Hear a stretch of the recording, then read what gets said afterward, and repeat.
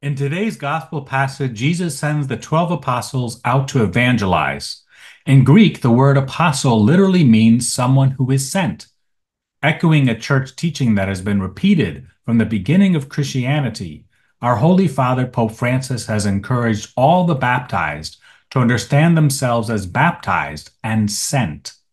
In other words, by virtue of our baptism, we have been sent out by God into the world to help every person to recognize that they are beloved, adopted children in Jesus of a loving Heavenly Father. And, I quote, to recognize their personal dignity and to appreciate the intrinsic worth of every human life from conception until natural death.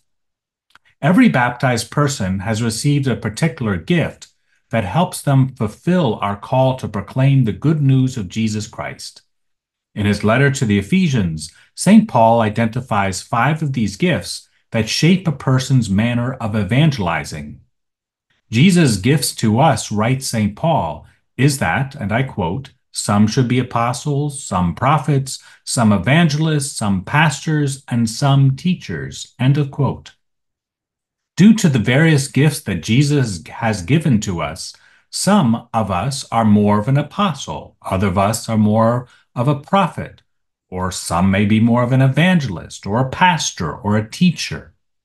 As Father James Mallon comments, one who has an apostolic drive are filled with new initiatives and drive towards innovation, since apostles are taken up with being sent out possibly into new lands.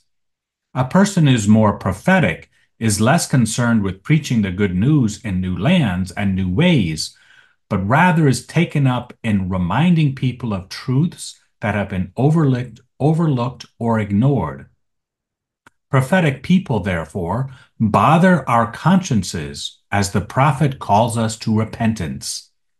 A person who is more of an evangelist emphasizes sharing the good news of Jesus Christ with others.